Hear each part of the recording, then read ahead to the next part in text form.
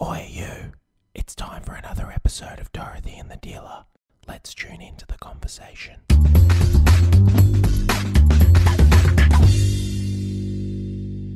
Here we go. Woohoo! We're really excited today about our special guest, our beautiful client, Lisa Lucas, all the way from Brisbane. You're in Brisbane, in Queensland, aren't you, Lisa? Yes. Welcome Yes, to Dorothy and the Dealer. Welcome to Dorothy and the Dealer, Lisa. Thank you. Thanks so much for having me on. Do you know, it feels like we should have had you on ages ago, because it's just, especially because your kids are great big fans of us and our and the intro to Dorothy and the Dealer. Intro song theme to Dorothy and the Dealer. We've seen them doing it. It's pretty cute. I think they must hear it in their sleep because because Mick and I, if we're in the car together, we listen to the Dorothy and the Dealer together, and when we travel, that's all they heard. Yeah. That's very cute. That's very cute. Yeah. Well, you know how it starts because you listen, obviously. So you want to share a song before we get started? What's the song? So my song at the moment that I play like every day to get me pumped up is Raise Your Glass by Pink. Pink. Oh, yeah. You got Millie there. Millie's a big Pink fan. You are wrong. In all the right ways, all my I don't remember the words right now. I'm pretty sure I feel it. I'm like that crazy person when you stop at the lights, you know, dancing to it. Yeah, sing some for us. Go on, Come Lisa. on, mate, get it out. God, that pressure's on, guys. I'm a terrible singer. I can't even think of the words. I'll do just the three. Raise your glass. I'll tell you a story about that song. I have a song with my niece and my nephew. My niece's song is I Wish I Was a Punk Rocker by Sandy Tom. And Lola has Lola's kind of stolen that song. But my nephew, my song with him is the pink one, Raise Your Glass, because when he was younger, I used to pick him up from school in my red convertible, and he would always want me to play that song really, really, really loud to embarrass his sister when we were picking her up in the convertible. So that's the song we would play. Is that it? So raise your glass if you want. That's good. I like it. It's a good song. I like Pink. You know, when we were in California, we were on the boardwalk in California, and we went past the trapeze place where she started to learn trapeze. And what happened was she was walking on the boardwalk, and she thought, wouldn't it be really cool to be able to do this in a concert? She went in and spoke to the guy who was doing all the teaching of trapeze, and he was like, yeah, cool, you should come do it. So she literally started training there with those guys on the board. Have you seen the Fun House DVD? I've seen. Have you seen her live? Have you seen her live? No, I haven't. Because when she plays live, she's literally on a trapeze the whole time, swinging. Well, she's doing all sorts of random and stuff. Singing at the same time. Like, it's just what a feat. It's really awesome. Okay, so let's have a chat. Who are you, you were Lisa saying, Lucas? Well, Who are you? Can I just say, you were saying that Mick wanted you to mention a song or something? Oh, yeah. Right? He wanted me to say that my song was Hits from the Bong from Cypress Hill, just so that he could have Mick singing it. From the bong. Hits from the bong. I can tell you, when that song came out, I was definitely not of sane mind, and I would have had many hits from the bong. I'm pretty sure that's why, you know, kindred spirits, you and him. Yeah. We've got this funny little video of Zach when it was on the radio, and Zach's, you know, singing and doing these, you know, fingers up in the back of the car. It's very cute. Yeah. That's very cute. That's what you teach your 4-year-old, isn't it? It's exactly. That's what you teach your 4-year-old. So this is a bong, son, right? No, Mitch. Disclaimer. No, maybe not. Okay, so how about we get started, and you just share part of your story with us, Lisa, especially about what life was like leading up to meeting us and before you did any work, you know, with us about, you know, transformation stuff, you know? Yeah, what was life like? was quite a whirlwind when I met you guys. I'll never forget seeing you for the first time. But how long ago was it? I think, well, I've been in Brisbane just over 5 years, and I met you probably 6 months after I moved. So right. Yeah. But Jesus, is it that long? Is it that long? It feels, I know. Well, crazy. Zach is 4 in a couple of months, and wow. You know, we weren't even pregnant with him when we met you guys. So wow. Yeah. So I was at a Juice Plus conference. Mm-hmm. I had, in my infinite wisdom pre meeting you guys, I just tried to make money anyway and in every way I possibly could, because I'm a nurse. I always thought that I'd have all this money. I've had financial freedom because you're never out of the job. Yeah. There's always a paycheck coming, and when you don't have to worry about a paycheck coming, you get into this mentality, or I did, that it was free flowing, so I didn't have to worry about it, didn't have to hold on to it. So I was very, very good at spending money. And Mick was very, very much the same. So we were a bad couple. And he was the same. He'd always worked. He's worked since he was 14 years old. Mm-hmm. So we had plenty of money coming in, but every tax year we'd look at our income and think, where the hell did all that money go? Because not only have we got none of it, but we seemed to accumulate all this debt, and we had multiple credit cards each, and personal loans coming out of our ears. And so we thought, well, we just got to make more money. So it never occurred to us we had to get better with the money coming in. We just had to make more of it. So, I had the Juice Plus business, and I went to the conference, and that's where I met you guys.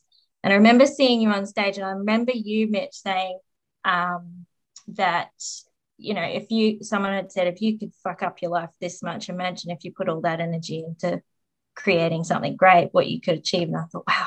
Imagine if I could take all that energy I put into spending my money, actually, focus it somewhere else. And I thought that was fantastic. So I hog-tied Mick to mastermind and money. Told him I can't go alone. I don't want to sit on my own. And, that old chestnut. And he thought he was going to be the supportive husband for half a day and then run away. And the rest is history. He couldn't get out of the seat. And funny, I've got to tell this story last Mastermind Money, because we go every time you're here. Yeah, I love that. Last Mastermind, he was there, and he'd won tickets to the football for the whole weekend. And he couldn't get himself to leave Mastermind Money to go to the football. Every time I'd say, what time are you going? He's like, oh, I got lunch, and lunch would be gone. I'm like, where's she going to go? Oh, I really want to watch this game. I'll go the next one. And it was the whole weekend. Oh, it's so cute. That's pretty cool, isn't it? He had good seats as well, right? I remember you guys. I remember you guys in that room, and I remember, like, it was every couple that turns up in the room, they have you visually see different things. You see the husband comes in who's awkward, and then within about 10 minutes he's kind of like, hold on a minute, and then within half an hour he's like, Jesus. And he's either going to run out the door, or he's strapped himself into the chair and he's put his helmet on and go, right, this is making some sense. And, some of them, it makes so much sense that it's just too scary for them. So they just don't make it, and then what they'll do is they'll drag the wife out of the room with them, and they'll do a runner, and you never see them again. But then, our process is to filter that out. We want, at the beginning, we want to say, this is what we're going to talk about. And if you want to, if you want to talk about, the delusion around money, and you think you come here for some quick fix or quick trick, if you're in the wrong motherfucking room, get out. But if you're in here because you actually get that you're able to put the time and effort in, but the problem is you're doing, you're doing the right thing, but in the wrong place. Do you know what I mean? You're spinning your wheels in the mud and you're not getting any traction. And so it's a lot of the time, the ones that stick around are the ones that, we very much target what we're saying to them, and we're playing to what we want them to hear and what we want them to know. And so I remember Mick in the room, and I remember by the time we got to the end of probably the first day, he was like one of those husbands who was just like, shit. Talk about calling it as it is. And he was really in, and it's funny, whenever I see Mick, he's such a lovely fella. You know, he just gets me and I get him, and you know, it's really good. It's really cute. I have a real soft spot for Mick. Yeah. Everybody does. Yeah. Well, that's the other thing pre-meeting you guys was Mick and I have been together. I was 18 years old when I met him. So we've been together for 20 years. And we've been married just 14 years. We celebrated 14 years last weekend. And Congratulations. thank you. We have had such one of those relationships that you think, what are they doing? Like we used to say we're very passionate. Really, we were just crazy. We just loved, like, screamed at each other. I left him twice, once before we got married, once after. We just couldn't seem to be in the right place at the right time together. And I think we were very lucky in that we just never gave up. One of us always wouldn't give the other one up, even though, you know, weren't always happy.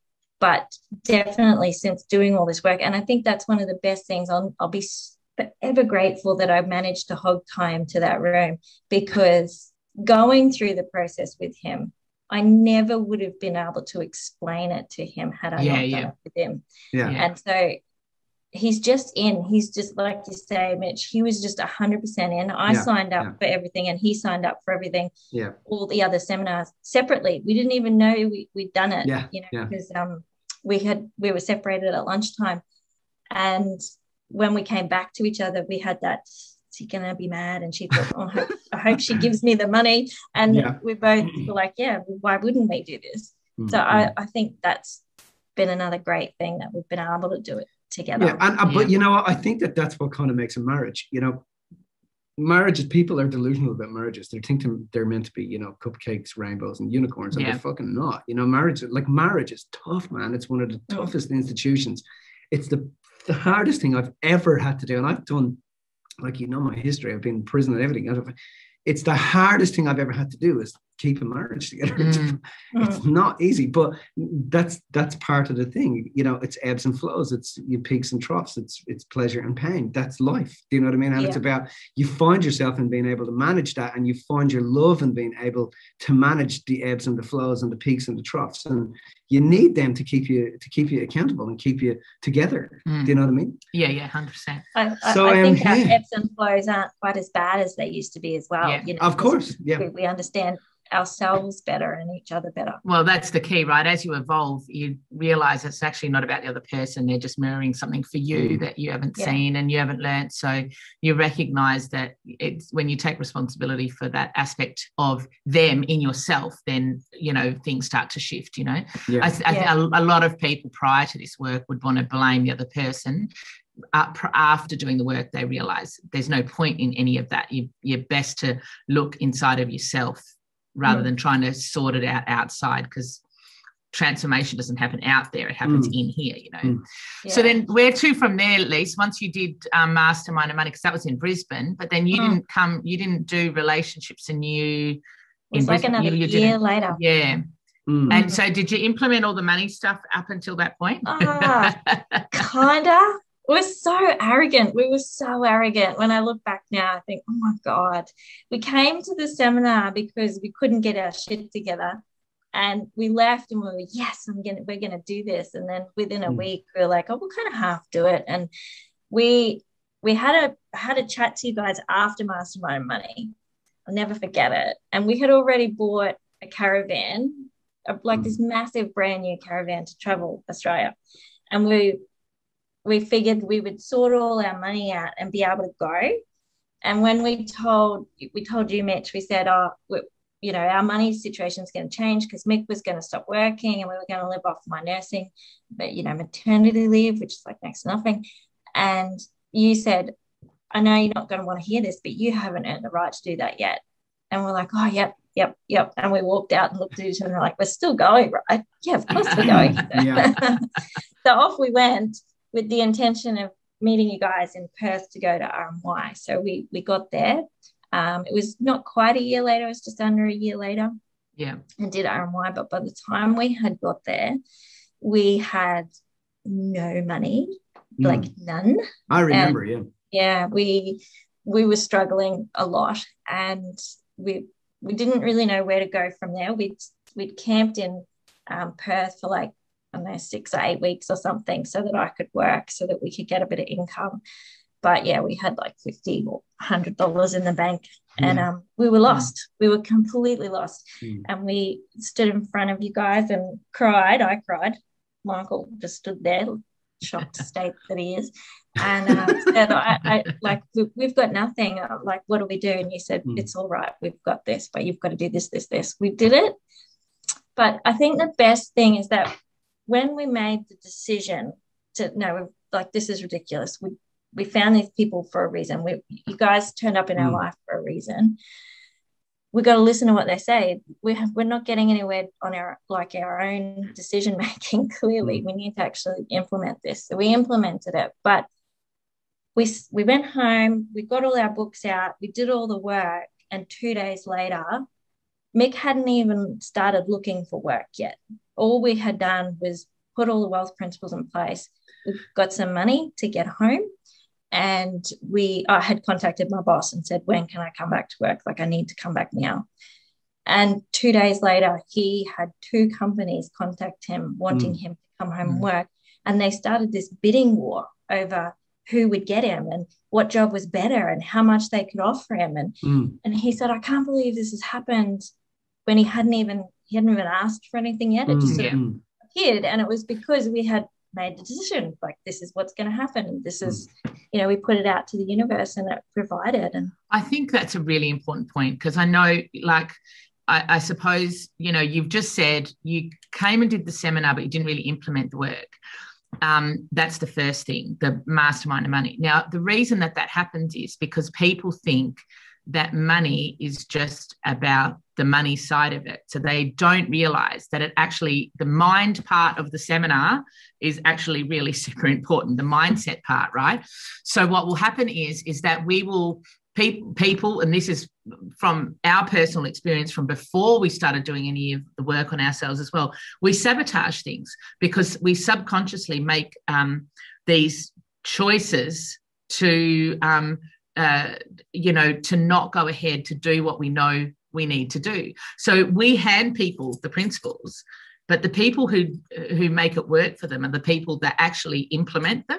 But not just that, they have to sort the mind stuff out, because if you don't sort the mind stuff out, the rest of it doesn't work, because you will subconsciously sabotage it. As soon as you did relationships new and you shifted the mindset stuff, and then made the call to do it, that's when everything fell into place. And people will think that that's a coincidence, but it's not a coincidence. It's a matter of you resonating energetically with the result that you're looking for and with the outcome that you want. Before that and prior to that point, you weren't doing that.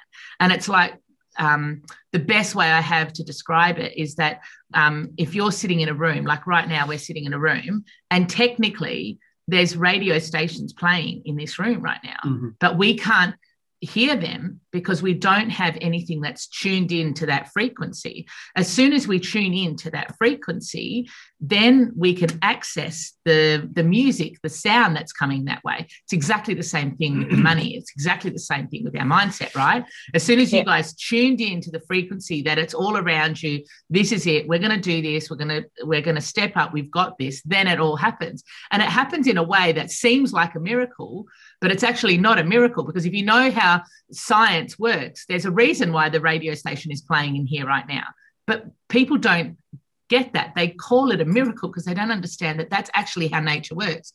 There's a system that makes that happen. And that's what we're teaching in the Mastermind of Money Principles. We're not teaching about money. We're teaching about the system that makes it all actually run, the laws that make it work. So I love hearing stories, and I love that people get to hear stories like that, Lisa, because people hear us telling these stories all of the time. Oh, and there was this person that did this and this person that did this, but it's important that they hear it from the person that it's actually happened to, so that it's so that they can get that it's not something that we just made up. It's something that actually happens to people when they put their commitment in. I think as well, though, that what happens for people is they get to a point where they have no other option.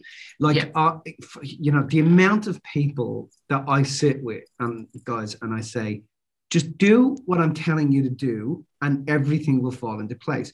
So people think that if somebody was saying that to me, I'd think, what the fuck would I do? You're telling me to do. Well, because what you're telling yourself to do is not fucking working, right? Yeah. Because it has you in a situation where, and this is the conversation I have with guys, has you in a situation where you got $50 and you're over the other side of the country and you need to get fucking home and you're living in a fucking tent. What the fuck? And so what happens is that pain gets so much that people have no other option but to do something. But there's something that we're telling them, like, you know, I say this all the time to people. Your history is littered with concepts of impossible. It's not. It's impossible. It's impossible, but it's not. The difference between impossible and possible is not a miracle. It's a fucking system. It's a system, and if you follow the system, and the system, nature has a system, you know, and attached to that system is a language. You know, there's a language to that system, and it takes time before people hear the language of what you're saying to them and tune into it, and then they're able to go from, you know, impossible to possible, you know, and like I said, it's not a miracle, it's a fucking system, and if you follow the system, you can't get it wrong, because nature has a system upon which it bases everything, including how we exchange energy, and money is just energy. 100%. Do you know what I mean? Yeah. So can I just say something about that? Because when you say, I've heard you say, just do what I tell you to do. We're not doing it to say I'm the boss and I'm dictating. Right, yeah. It's about saying what your system, the system you're running, is based on your own self-sabotaging mindset and belief systems and ideas and loyalties. This system that I'm going to show you, if you just follow along for the time being, you will see that nature works. The laws work. Yeah. It's not about following you. No. It's about saying, I wouldn't fucking follow you. It's not about saying do what I do in the sense that I never make a mistake. It's about saying what I'm going to show you now is the way that the system works and that the laws work. And if you follow the laws, then you're going to see that it's possible to get an outcome that's different to the outcome that you've already got or that you've always got. But I think what's important here with the guys was that also the mindset part of it. Like we hand people, I do it at the beginning of Mastermind of Money. I go, if you want to be financially free and never have to worry about money again, just follow what's in this book. But you won't follow what's in the book. Do you know what I mean? And the reason you won't follow what's in the book is because you have a subconscious motive to stay safe. And safe for you is, I know how to fuck up money and handle it. I know how to be broke and handle it. Well, that's why we were able to do it, because we got out of our own way. We shifted out those thoughts, that self-sabotaging thoughts that we were having. We were actually able to listen to you because we've done that, you know, we did that equilibration process. Yeah, because it really is after relationships and you that you're able to have those deeper conversations. Does that make sense? Where you're able to go, so do you get now that, you know, now that we got that out of the way, we're able to follow the system and do what needs to be done. And I mean, for us, you know, we provide for people all the coaching, everything they need. It's all part of what they buy into. And it goes, you know, and they get coached by Mills, who's, you know, one of the co-creators of the fucking thing. And so they can't get it wrong as long as they follow the system. So just on that, just backtrack a bit, Lise, with your experience at Relationships and You, what did you sort out? Like, what realization and what moment did you have, and why did that make a difference? Well, my dad was a drinker, and he was emotionally abusive, but he used to be emotionally abusive to the people around me and use me as a way to make them feel bad. So he would use me in as an example on why my brother wasn't good enough. And then he'd use me in as example as why my mother wasn't a good enough mother, and she wasn't ever going to, you know, be what I will one day be. And, you know, he sort of deflected onto me, but he was never directly cruel to me. It was always somebody else. And so I built up this belief in my head that, one, I wasn't good enough because I kept listening to him say it to everybody else, but also that if I did well, that it made others feel bad. Right. And so I needed to not do well because it might hurt someone else. It might impact somebody else and how they feel. And I had this overwhelming need to not have anyone feel bad, not have anyone not like me, because that's the relationship that Dad had created, or the story that I had played in my head all that time. So actually, Mick was the person that I did the process with, that you have to, and it was overwhelming as well, because I'd had my moment staring at Mick, and it was quite overwhelming. And I think that definitely. He was your dad. He was your surrogate. He was my surrogate. So I was looking at him, talking to my dad, but Mick was there, and Mick will tell you that he remembers how his equilibration felt, but he can't remember any of the things said. He struggles with that memory, but he remembers mine because it was such a beautiful moment. So I was able. I think that's the biggest thing for me. What did you get in that moment? I got that he was doing was making sure that I was strong enough and tough enough, one, to withstand a relationship with Michael, because it hasn't been easy, but he's gorgeous and I wouldn't have it any other way. But also he gave me my mum and my brother. Like he drew me very close to them.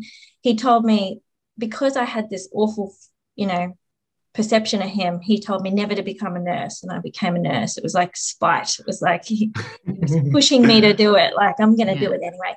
And I'm very good at my job. I'm very, very good, and I think it was definitely a calling that I was supposed to have.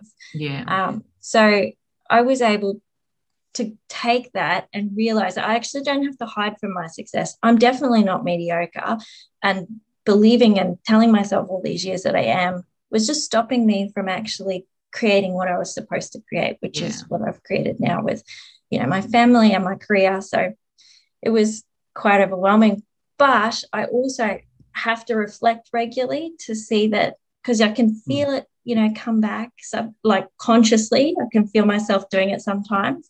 And I see people and see their success, and I'm like, oh, I wish I was like them. And I think, I'm not them, I'm me, and I'm still fantastic. I don't have to be like that person. So I think it's so important to get that. I think so many people think or don't realize how much their experience, like their early experiences, impact how they go with money.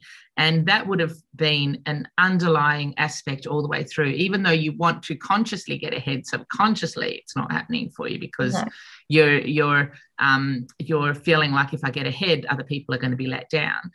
And it's really normal that as you go through now, that you will still see that, because that there are different levels to getting that. Like you can't undo. Would you agree? You can't undo what you got. You can never go back there, right?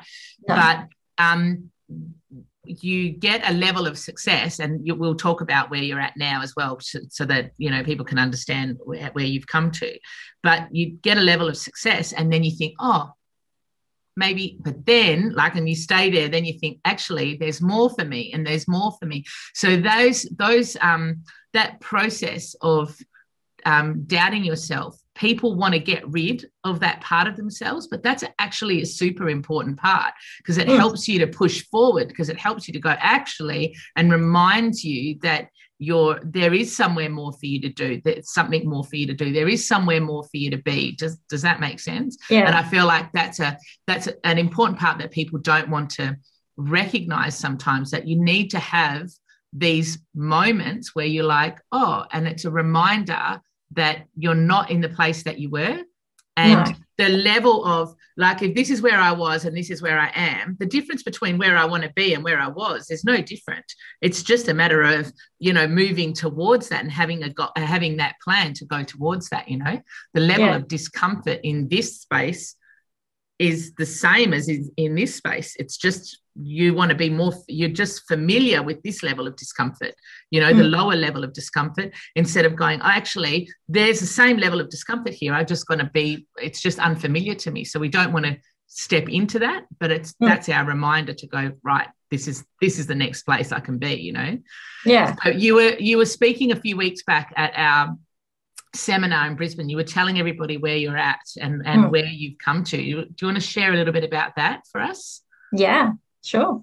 I am doing the same job I was doing beforehand, before relationships and you. I've worked at different places, but the same level. So I'm not necessarily making more money, but certainly I'm very financially successful, if that makes sense.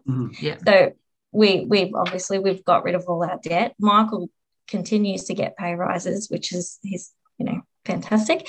And even though he doesn't put out any, CVs or anything, like every couple of times a week, he comes and says, a recruiter rang me again. They want me to do this. They can't afford me. And so he's really, put forward his worth to the universe. But I am so much more successful because I'm not afraid of it. And, I've implemented initiatives around the state that are now being put in emergency departments all over.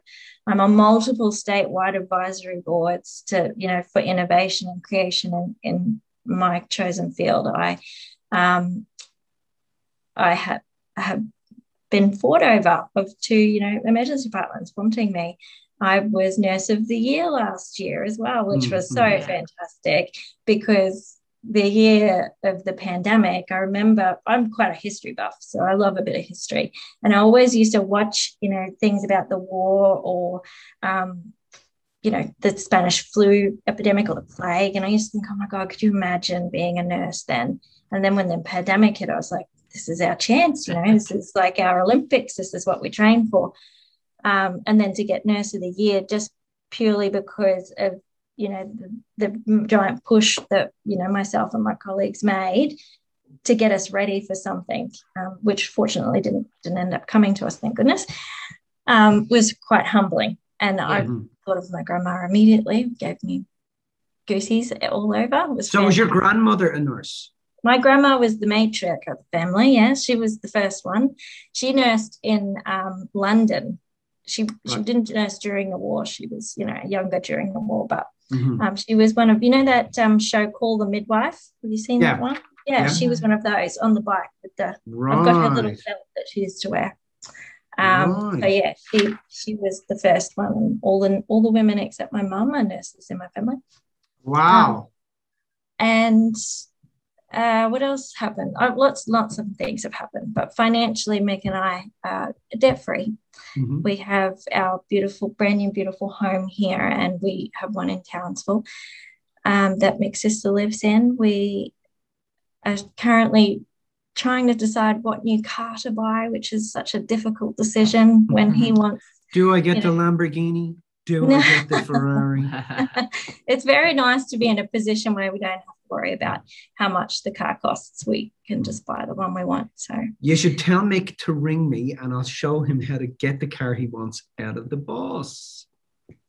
Yes, I will. Well, you'll have to watch this space, because we're actually having a meeting with Mike to set up an exciting new business venture. Whoa, that's cool. That's cool. That's cool. So he's finally realized what his mission in life is, and how he's going to make sure that he's living in line with his values more and more every day. So, because he was talking to me about his mission in pole dancing for years. Could you imagine? Yeah, I know. One of the things you brought up earlier was the whole thing of wanting to be liked. Yes. People wanting to be liked by other people, and it's one of the things, it comes up all the time when I'm dealing with people and I'm dealing with clients, that one of the big things is that they don't want to be disliked by someone. And I think everybody goes through it. I know from my own father, it was a fucking huge challenge for him. And my dad's just downright a lovely fella. And I know for me, for years, it's taken a lot of understanding who I am to be able to manage that and understand what's happening, because people really use it as a threat, because everybody suffers from it and everybody knows the pain of it. I'm not going to like you, and I'm going to say this about you if you blah, blah, blah, blah, blah. Does that make sense? And so how did you overcome that? How did you, do you think it was the fact that you had no other option, and it was like, listen, I'm fucking that far south, I don't give a fuck what anybody else says. I'm just going to do what needs to be done. And if they don't like me, fuck off. You know what I mean? I honestly think it was just being more and more comfortable with the person I am, and exactly thinking, well, I used to say, I don't care what they think, but it used to physically cripple me if people were mad at me. It was awful. Whereas now it doesn't take me, I don't occupy my mind with that low end bullshit anymore. I just am very, very comfortable with the skin I'm in. And I'm be 40 next year, and I'm not even a little bit going to have a breakdown about that. But I'm 40 next year as well. I don't have time. I don't have time to worry about what other people think of me, because the people that care about me are behind me, egging me on. So I don't give a shit anymore. Yeah. That's cool. That's cool. I mean, that's a good message for anybody out there. And I think one of the things I learned was, when somebody doesn't like me and they're swimming around in that place, you want to dive in and not like them either and stuff. And it's just about understanding that that's just where they're at, and that's their potential growth point, and that's their potential. So you're obviously showing them something about themselves that they're destined to understand and they're destined to love about themselves. So it's about holding that space and not jumping into that pool with them. It's about being able to go, look, that's okay. I don't need you to like me. That's not what I need.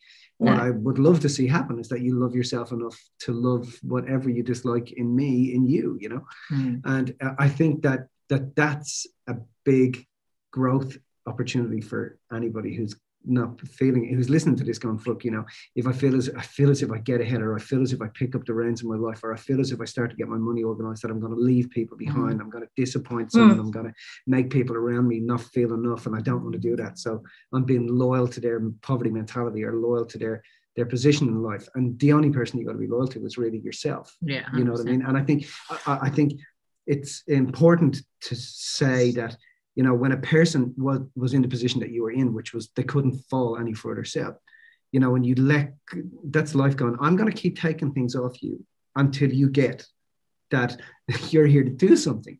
And I've provided the whole map, all the systems, everything you need to get there, and you're here to fucking do something. And so I think that life has that play on us. And when we think about that, life's willing to be disliked in order for us to be able to pick up the reins of where we want to go and do what it is we're actually here to do, And that's what the pressure of life is. Life is not fucking cruel. It doesn't beat us up. It's not that small-minded. It's actually designed for you to actually fulfill your dreams and go and get what you want and achieve the things, I think it also helps that I am very much like my father, and so because I spent all that time, all those years, having this altered or lopsided perception of who he was and what he did to me, I've learnt to love the parts that are like him, because even though and it's difficult to explain to someone, even though I don't necessarily forgive him for things, I am grateful for what he has given me, and I'm actually grateful for some of the things that I didn't want to own. I didn't want to believe that I was anything like him, and I am like him.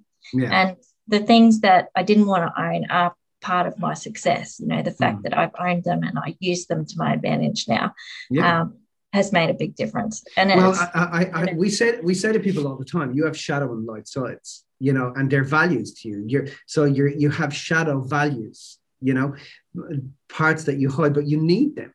Do you know what I mean? Yeah. And I think also one of the things we really try to ram home and letting it go is forgiveness plays into the illusion that they fucked up. But when you're truthful and you stop and count the blessings, you're grateful. Your heart opens and you realize there's nothing to forgive here. Every single step and every single position they took was about me opening my heart and realizing who I am and why I'm here, And I love when people get that and they're like, fuck, so I should never tell my kids to say sorry. No, never tell your children to say sorry. Teach your children what was going on and show them how to manage their emotions and regulate and understand who they are based on what you perceive as the mistake. Because forgiveness plays into the illusion that something was wrong and nothing was wrong. And when you see the balance. Just before we finish up, Lisa, in terms of being a parent and in terms of your kids, what do you feel has shifted over these last 5 years? It's funny because Mick and I have very different parenting styles. I don't know if you could have picked that. And the things that we used to fight about pre the last 5 years was money, which we've literally never fight about, which is great. And the kids really and how we bring the kids up. And now it's not a fight now because we use the lingo with each other. And so as soon as we fire into, you can't do that, or whatever it is, then one of us will fight back with, just very balanced. You're going to regret that. This is just you. They're just reflecting what's happening for you, and that the other person has nothing to argue with, because we know that all they're doing is reflecting all the things back on us that we've not learned to love in ourselves. So it has 100% changed both of us as parents. The kids, we are trying very hard to teach the kids that in order to be good parents for them, we need to make sure that we are good to ourselves, because we were very much, it's all about the kids and don't worry about us, and we've got to be here for the kids. And, we often will take time out just for the two of us, or, Meg will have them and I'll go. And the kids will say that our older two will say, well, why can't we go? It's like, because sometimes it just needs to be us. And we need to take care of ourselves, because we want to teach you that when you get to our age, that you're going to take care of yourself as well. This is about self-love. So it definitely has changed us as parents. The kids are thriving, which is really good. So I love that. Yeah, they go to Montessori schools, and Nate has gone from completely failing and stepping back and disengaging from school to he's in full force. And the last parent-teacher interview, you've always got one that's, really thriving, and parent-teacher interviews are always glowing, and one you think, I don't really have to go to this one. And they did a complete flip last time. So Nate's like the star pupil, which was really nice. I remember that whole dilemma of getting him into Montessori and all that stuff as well, being able to afford that. Now it's just part of what you do, I love that. I love that. And it's really good. It's so important to teach kids. I think the biggest lesson the parent can teach their kid is to put themselves first. And the only way they do that is because, they have to lead by example. You can't tell a kid that. You've got to show them that, and that's what you guys are doing, which I love. I also think as well there, in terms of the concept of getting your kids into school, and then now it's like, where beforehand I was like, oh, how are we going to do it? And once you do it, life adapts to you. And so life says you've got to follow what it is you want to do, and I will adapt for you. And the beauty is that concept becomes the norm. Do you know what I mean? It's like, what do we want to do? Life will adapt. What do we want to do? Life will adapt. Where the opposite to that is, I can't do what I want to do because life is not providing what I need. Do you know what I mean? When in actual fact, we cause a reality. We cause the things that we want to have in our lives. And once we start to have the first experience of that, we're like, fuck, wow, everything fell into place. And then that just becomes the norm. You don't question it anymore. You're like, no, I'm going to do this. Don't worry, life will adapt. Does that make sense? Yeah, 100%. Yeah. Cool. I was can I just share a little story random? But you know how you always say to the kids, Mitch, you say, who's number one? And they go, me. Yeah. Well, Lola calls me last night. She FaceTimes me at the most random times. I'm cooking dinner and stuff. She's got a brand new sewing machine because she's really good and really creative with that. She doesn't know how to use it yet. So I told her I'd go around and show her. And she goes, can you come now? And I went, no, I'm in the middle of freaking cooking. I have a life. She goes, Millie, who's the most important person in your life? Me. So she's trying to use it against me by she's a little cheeky bugger, isn't she? But yeah, it's so important to teach our kids that. And Lisa, I love talking to you. I love that you share your story. I love the transformation, and that is down to you and Mick doing the work. It's never going to be a smooth sailing ride. It's not meant to be a smooth sailing ride. Life is meant to have its ups and downs. It's meant to have its ebbs and flows. But when we know how to handle it, and when we take life by the horns instead of waiting for life to happen to us, then everything is possible and everything can move and shift and grow. And I really appreciate you and Mick for all your love and support. And I love you. Thanks so much for sharing with us today. Thank you, guys. We love you. Listen, again, we really appreciate the time. And also, I didn't realize it had been that long since we met, but well done, guys. You've really, really kicked ass, and that's great. It's great to be able. You're a great testament as to what can happen when you just go for it and don't. Thanks. And I'll see you guys in a few weeks because you're doing the training with us. Woohoo! Yeah, next level, baby. All right, awesome. Bob. Lots of love, Lisa. And big kisses guys. and hugs to Mitch too. Mitch, not Mitch. Big hugs. Oh my God. See you guys. Delete. See ya. Love you. Bye. If you found this information inspiring, make sure you subscribe and tune in to the next Dorothy and the Dealer podcast.